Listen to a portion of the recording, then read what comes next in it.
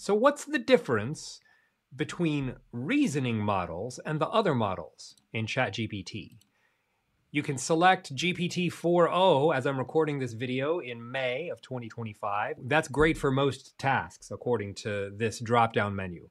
I've also got access to o3, which uses advanced reasoning, and o4 mini and o4 mini high. Some of the old ones are GPT 4.5 and 4.1. That's where we are now.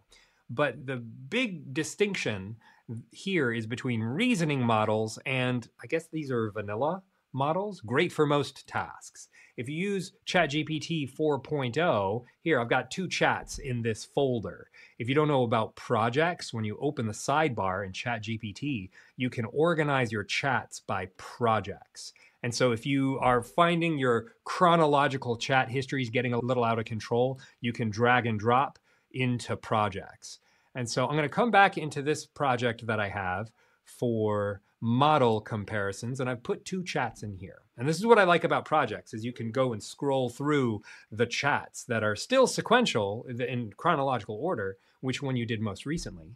And I did one prompt in 4o, and I said, I run an AI training business.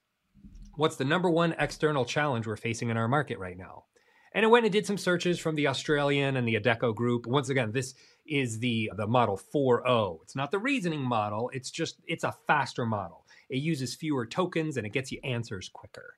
And so I said, what's the worst case scenario if we don't solve this market challenge? And it painted the worst case scenario for me. And then I said, break this down. And I tried asking it to use O1 reasoning. Couldn't get it. It just did the best it could. What's the root cause? What's the simplest possible solution? And what assumptions should we test? Explain your reasoning back to me in a way a skeptical executive team would find persuasive. And so then it broke it down for me. But it used the O1, one objective, one cause, one solution, which I think is a hallucination. That might be an actual reasoning thing that I don't know about. But the result was okay. But then I ran it again by changing the model from 4o to o3. And o3 uses advanced reasoning. And I'll show you the result, and then I'll show you the distinction between the two. I'll run a prompt through each of them. I did the same 3-prompt sequence. I run an AI training business. What's the #1 external challenge we're facing in our market right now? And it thought for a while. And this thinking process is when I love looking at the reasoning. And when I show you in a minute, I'll do a reasoning prompt, and then we can see how it thinks. It spends more time doing research, going to links, and it spends more time thinking about its response before it gives it back. And so eventually what it gave me is hype hangover. I like this because it's succinct. It gives me the #1 challenge in a bite-sized phrase, but it also gives it to me with statistics that support this up. Only 1% of companies say their Gen AI rollout is actually mature. Surveys show 5.4% of firms have formally deployed Gen AI, while 45% admit they lack AI skilled talent, and 75% worry about data security. And so then I did the second prompt. What's the worst case scenario? And it only took 27 seconds. And the worst case, if we ride the hype hangover into the ground, and then it gave it to me in a table, the dominoes and why it falls. And then the financial outcome, the strategic and reputation outcome, followed by a bottom line. And then I gave it the same prompt. Break this down. What's the root cause, the simplest possible solution, and what assumptions should we test? Explain your reasoning back to me in a way a skeptical executive team would find persuasive. And this was a shorter response. It took a minute and a little bit to give me a much better short response. Oh wait, no, it is longer. But it says, first, here's the root cause, 3 bullets, easy to read. The simplest viable fix, 3 bullets, easy to read. And the key assumptions to test. And then why this persuades a skeptical executive team. And it gives me the big takeaways. Data beats doctrine. A concrete reversible step, a 30-day sprint. It's cheap, time-boxed, and either proves value or fails fast. And there are aligned incentives. And so I really like this as a way of thinking. But let's see how they both reason. Okay, so I'm going to come into the model comparisons.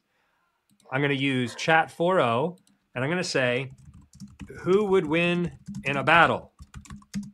1 horse-sized duck or 10 duck-sized horses?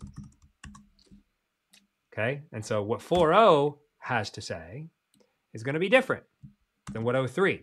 So I'm going to copy this prompt, come back to my folder, change the model from 4o to o3, and paste the same prompt so that I can compare side by side. Okay, so it's going to, I want to show you this thinking first. So it's going to think on this. You notice the other one just spat it right out? This one thought for a whole 4 seconds, and this is not a very difficult one, didn't need to do much research. But then it gave me like a table. This is the o3 version.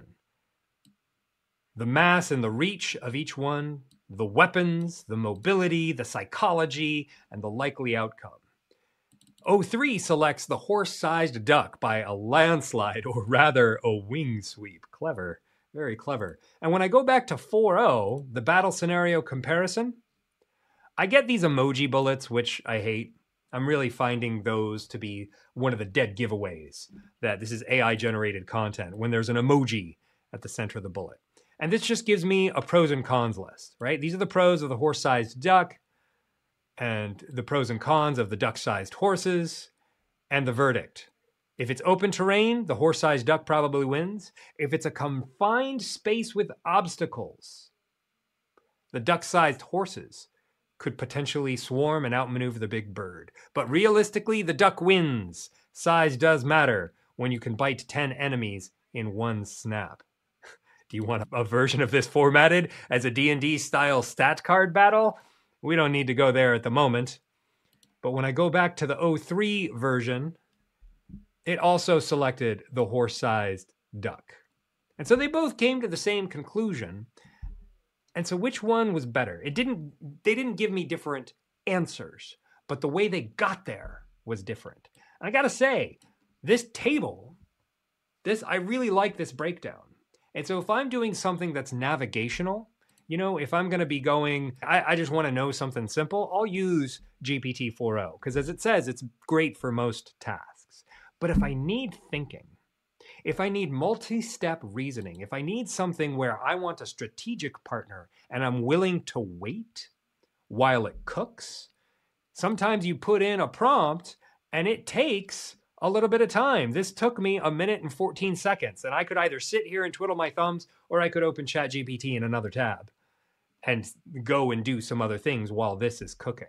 And so this is what I'm finding, is that a lot of being a good AI operator is a matter of style. And knowing which models you have to play with is how you can create a style that suits you best as an AI operator. So try a couple of different AI models and let me know how you go. Good luck out there.